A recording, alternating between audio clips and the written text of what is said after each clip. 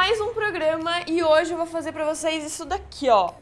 A junção de caramelo com marshmallow que tá aqui dentro, depois banhado num delicioso chocolate maravilhoso pra você comer e se divertir. Enquanto você faz o que, amor? Assiste os vlogs. Exato, clica aqui em cima pra assistir antes de ver a receita.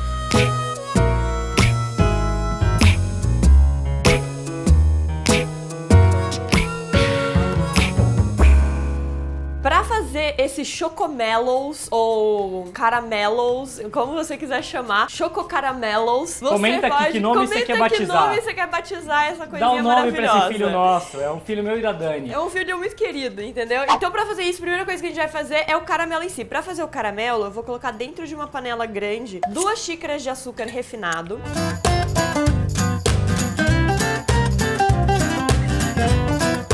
Xícara de açúcar mascavo e 1 xícara de glucose. Pode ser mel? Pode ser mel. Vai ficar com um gostinho a mais de mel, só que tudo bem, você pode usar se você preferir usar o mel na mesma proporção da glucose, tá? Que bom que o mel é bom, né? Não é um problema gostoso. se usar É que mel. Às vezes não fica aquele gostinho só do caramelo, né? Dá aquele gostinho a mais de mel.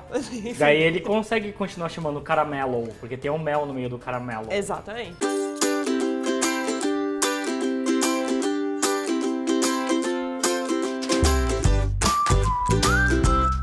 Você liga o fogo médio-baixo e uma outra panelinha você vai colocar meia xícara de leite pra esquentar. Esquentou esse seu leite, você vai ficar de olho ali na sua panela. Quando você vê que tudo se derreteu, tá tudo misturadinho, acrescenta o leite, mexe um pouco. Isso o leite tem que estar morno, tá, gente? Acrescentou ali, mexe um pouco. Aí você vai acrescentar 300 gramas de manteiga sem sal. Sim, é bastante manteiga, não se preocupa, vai dar tudo certo. Corta a sua manteiga em pedacinhos, acrescenta ali também e mexe bem até tudo se derreter e tudo se misturar.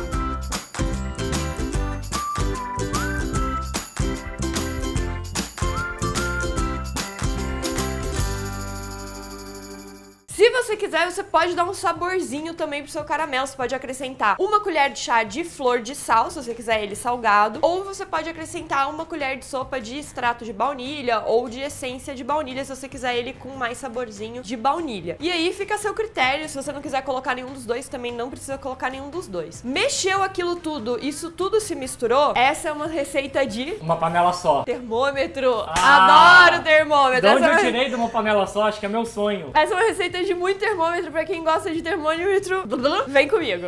Então assim, coloca o seu termômetro ali dentro e aí você vai ter que deixar ele chegar a 100 graus. Dani, não tenho termômetro, faço o quê, né? Não vou fazer essa receita. Calma, você vai fazer essa receita, não tem problema. Coloca a panela ali na boca média, deixa o fogo alto e aí você conta 15 minutos. 15 minutos ele ali em fogo alto, mexendo de vez em quando, né? Você vai ver que vai dar mais ou menos os 100 graus. Aí o que você vai fazer? Pega todo esse caramelo e joga dentro de uma forma. A forma já tá com papel manteiga ou ela tem que estar bem untada. Eu prefiro papel manteiga nesse caso, você vai ver que vai soltar bem mais fácil. Eu tô usando uma forma de 30 por 30, mas vou ser bem sincera aqui, ó. Sinceridade saindo do coração, tá? Se você tiver uma forma de 30 por 20, eu acho que ia ficar melhor. No final das contas eu olhei, achei que, ó, o caramelo ainda ficou num tamanho bom, mas o marshmallow não. O marshmallow poderia ter ficado um pouquinho mais grossinho. Então, eu gosto só desse lauzinho em cima. Você gosta de lauzinho? Então se você quiser só o lauzinho, tudo bem. Você vai ter só o lauzinho, você pode usar uma forma de 30 por 30. Se não, você usa uma de 30 por 20, que daí ele vai ficar mais compactinho e mais alto. Mas né? a proporção com o caramelo, ele vai continuar menor que o caramelo. Sim. Porque também o caramelo vai ficar mais alto. Sim, mas a gente precisa desse caramelo um pouquinho mais alto aí, porque senão não vai ser difícil de banhar depois, porque o marshmallow é mais mole.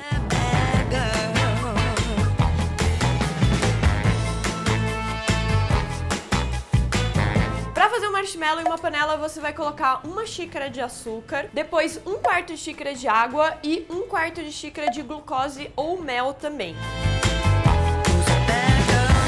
Vai ligar o fogo no fogo baixo ali e vai deixar isso tudo se misturar e virar uma caldinha até chegar a 115 graus, que é quando a gente tá no ponto de bala mole. Bala mole é aquela bala que você tira um pouquinho ali do seu açúcar, né, derretido, e joga dentro de uma aguinha gelada, vai virar aquela balinha maleável, assim, que você bate na mesa, tem sonzinho de vidro, mas é uma balinha maleável. Atingiu esse ponto, a sua calda tá pronta. Só que ao mesmo tempo, enquanto você faz isso, você vai ter que jogar 1/4 de xícara de glucose numa tigela, ou seja, no total a gente vai usar meia xícara de glucose, 1/4 na panela e 1/4 na tigela. E você também vai pegar 5 folhas de gelatina e hidratar enquanto essa calda chega nesses 5 graus. É nessa hora que eu não consigo ser multitarefa. Não, mas tem que ser, nesse caso aqui tem que ser multitarefa. Eu não consigo, tá além da minha capacidade cerebral. Tem que ser, essa receita é uma receita de multitarefa, tem que chamar um amiguinho no meu caso. Chama um amiguinho pra ajudar.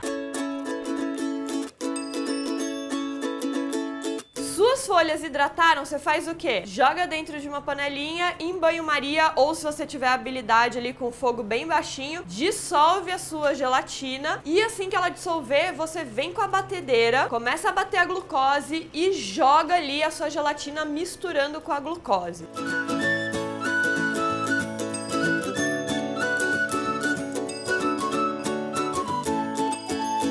Nesse meio tempo, sua calda tá ali, ó. Quase chegando nos 115 graus. Chegou nos 115, o que você vai fazer? Fiozinho da calda aos pouquinhos com a batedeira ligada e deixa cair, vai batendo, deixa cair a caldinha, vai entrando, vai se misturando ali tudo junto.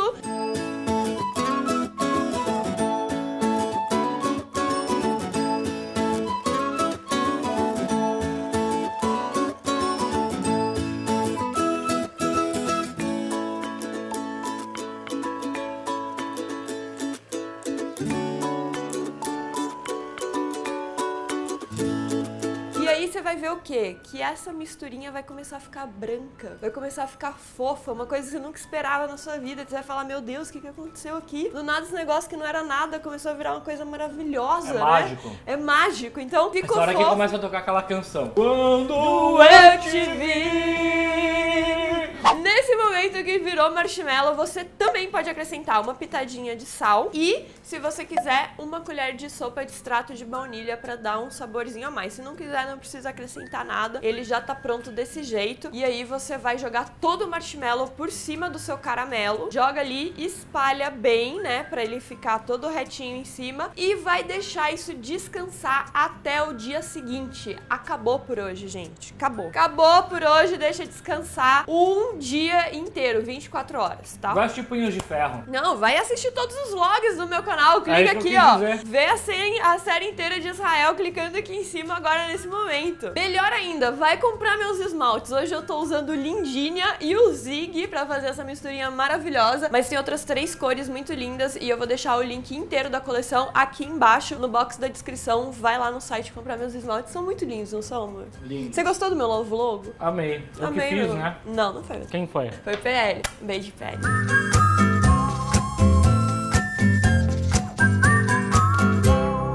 Seguinte, continuando a receita aqui, deu as 24 horas, o que você vai fazer? Vai cortar o seu marshmallow. Pra cortar o marshmallow e o caramelo, você precisa ter uma faca bem passada na manteiga, senão vai grudar toda a sua faca no caramelo e no marshmallow. Então, pega uma faca boa, corte bem bom, manteiguinha, espalha a manteiga em toda a sua faca e aí vai lá e começa a cortar quadradinhos de caramelos. Você não sabe o tamanho, tenta.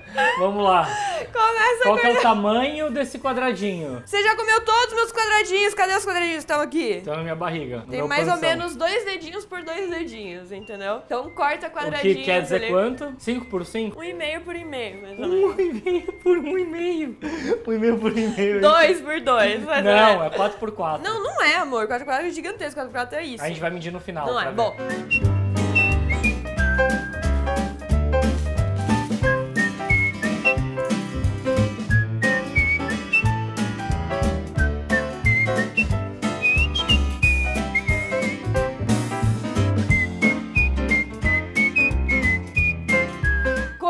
Seus quadradinhos, o que você vai fazer? Vai pegar aquele chocolate maravilhoso que você quiser, pode ser ao leite, pode ser branco, pode ser amargo. Eu tô usando um meio amargo aqui e você vai temperar o seu chocolate. Eu não vou te ensinar a temperar o seu chocolate, mas você precisa temperar o seu chocolate. Tem que usar chocolate de boa qualidade, clica aqui em cima pra aprender a temperar seu chocolate. E aí, com o chocolate completamente temperado, você pega o seu quadradinho, joga dentro do chocolate, passa ali, ó, né, bastante chocolatinho, tira o excesso excesso na bordinha Pode da ser sua com panela. garfinho, né? Pode ser com garfinho. E aí coloca em cima de uma forma com um papel manteiga e assim que você terminar a forma toda, leva pra geladeira pra ele gelar. E depois você já pode tirar da geladeira depois de uns 5 minutos, que ele vai estar bom, porque o seu chocolate tá temperado e você pode deixar o seu chocolate numa temperatura normal, não precisa ficar na geladeira. Você pode comer ele facilmente.